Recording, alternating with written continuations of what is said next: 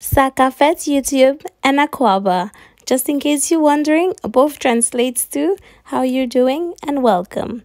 Let's cook with me from start to finish.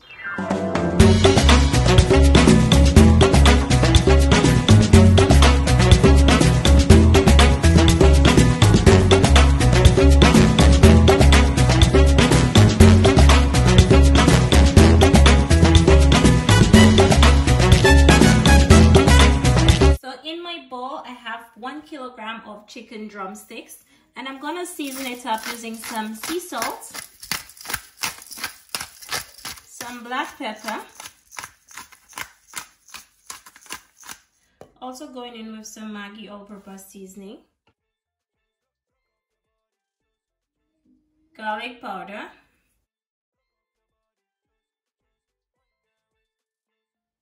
onion powder, some green seasoning. You want to just mix that up.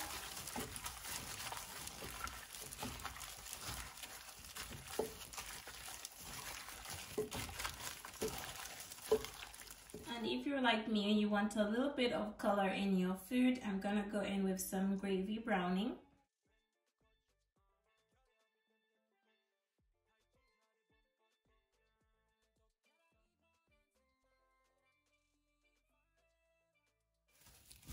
Then you just want to cover that up and allow it to stay overnight in your fridge or 2 hours. This is the tray that I'm going to be roasting my chicken in, and I'm just going in with some rosemary and some onions just for some extra little flavor, and some potato, nothing too much. You just want to drizzle it with just a little bit of oil. Okay, I'm using this garlic infused olive oil. Just pop your tray on the top like so, and then you just want to go in with your chicken.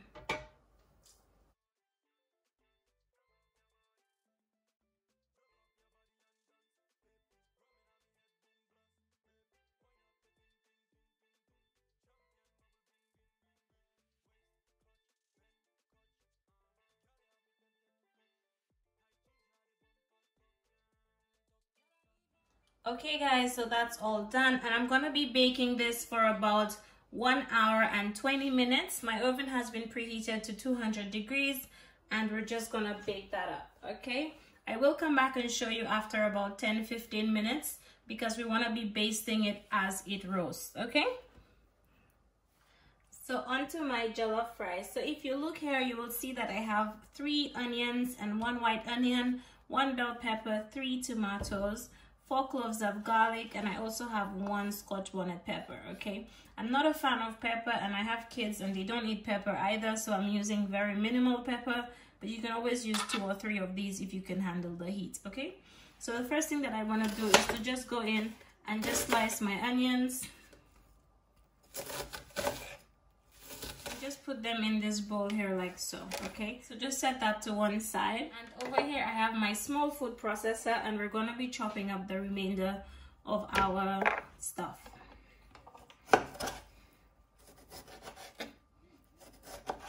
And make sure your vegetables are nicely washed for this. Okay,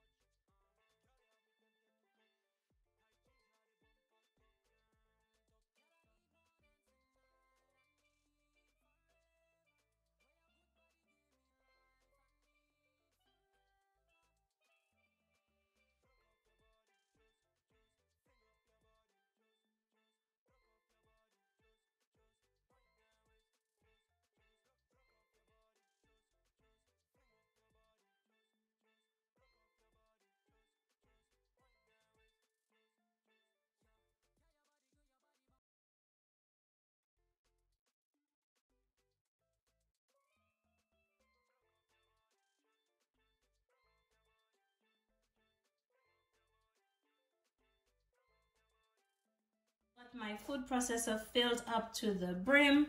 This is why I had to leave that one onion out.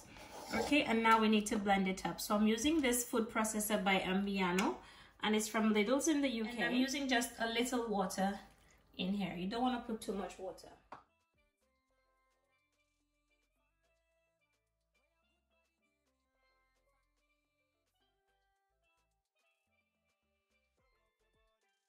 Okay guys, gorgeous. So my darlings, this is how my chicken is looking after the first 20 minutes. And I did sprinkle some red chili flakes on the top, which is optional. It's just for a little color, you know, just before I pushed it in the oven. And I'm gonna be basting it with the juices at the bottom of the chicken. Okay, so you wanna be basting the chicken every 20 minutes or so, or it's going to dry out. Okay, this is how I love to do my roast chicken. And I'm using just the juices at the bottom of the chicken to baste it with. Okay, just to keep it nice and juicy, nice and moist.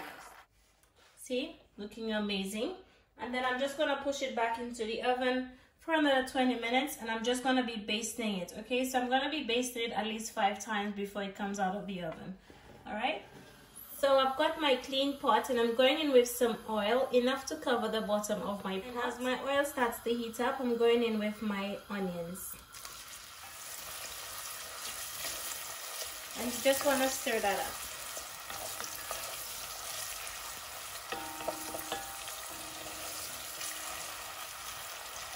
You also want to keep your heat on a low to medium because you want your onions to get nice and translucent but not burn.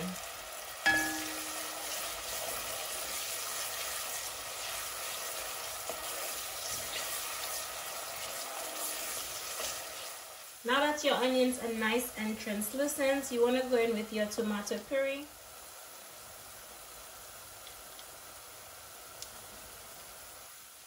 And I just added about 2 tablespoons.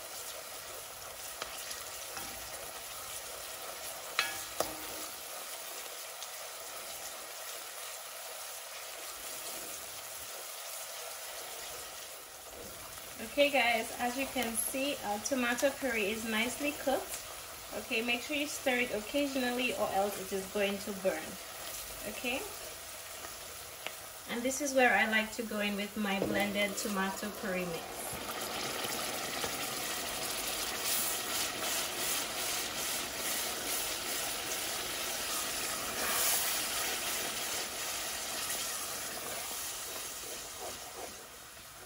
And it's time to be seasoned up. So I'm gonna be going in with a little bit of salt,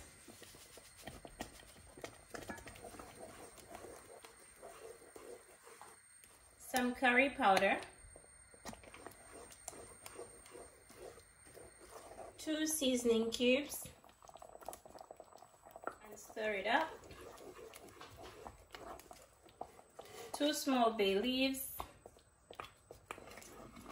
So guys, my stew has been going for the past 20 minutes. Guys, and you need to be very careful, okay? Because listen, the way this spits up hot oil, listen, you will not even be happy to continue making this rice if this burns you. Now you want to check it for salt. I've checked mine for salt already, so I know it's good. And I'm going in with my washed rice, okay? I'm using about 4 cups of long grain rice, easy cook rice. Guys, see what I said? It's spitting up like crazy. So just mix it up, mix it up. Don't worry about the mess after. See this? Just mix it up, mix it up.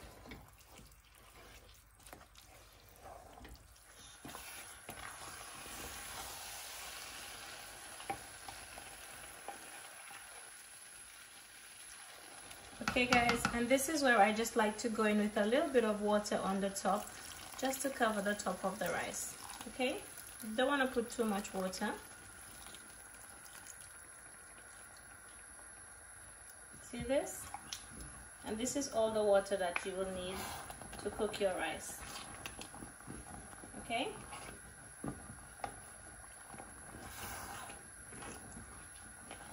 And then you just want to cover up the pan for about 10 minutes, and then we're going to come back in 10 minutes to stir it up. Make sure your heat is on the lowest. So guys, time to check on our rice. And guys, you need to actually stir it up.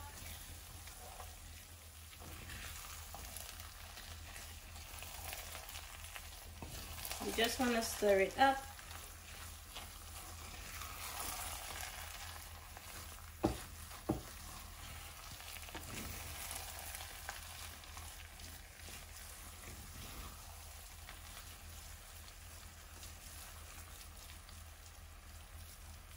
And just cover it up again to continue to steam.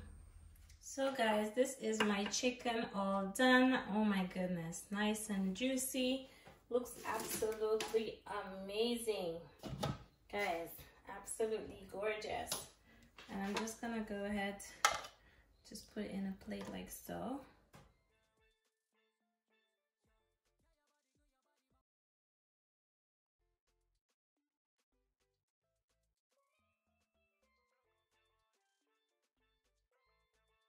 And as for the potatoes and stuff at the bottom, still nice and tender.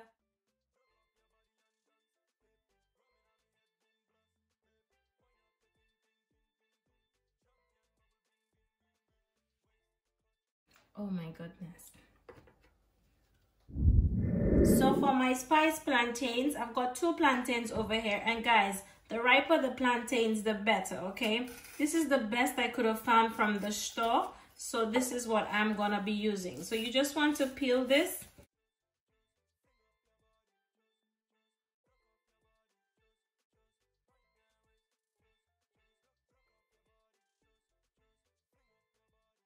Okay, and then you just want to cut in the middle of the plantain like so. Just cut it in half. See this? Very easy to cut. And then you just want to cut it across like so. See this? Like this.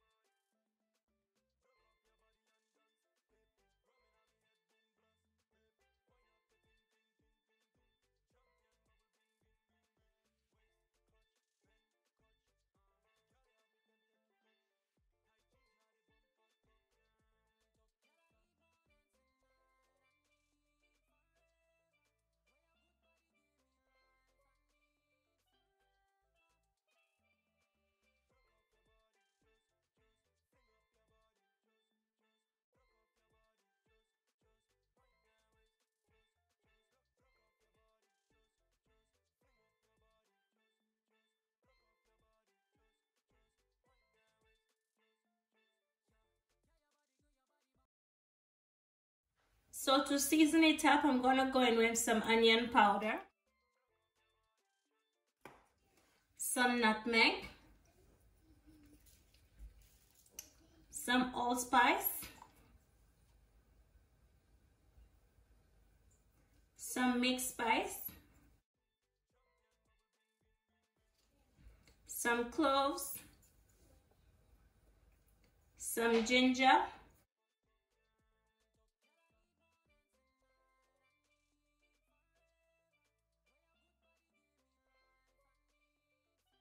you're also gonna need a little pinch of salt as well. I almost forgot the salt. Also guys, it's very important that I tell you, this is my take on the spiced plantain, as the Ghanaians call it, Kelewele. This is my take on it, okay? So usually when I watch some of the recipes, I see that they use fresh ginger, onions, and all that stuff, but this is my version, okay?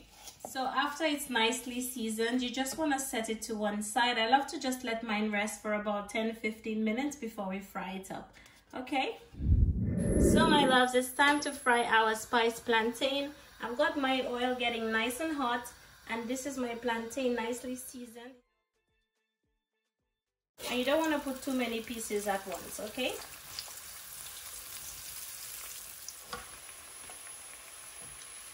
All done. See guys, this looks amazing.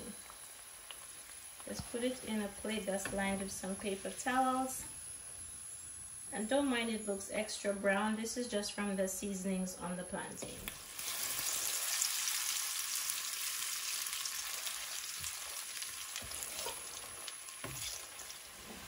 So this is the last set all done, and it's time to be removed.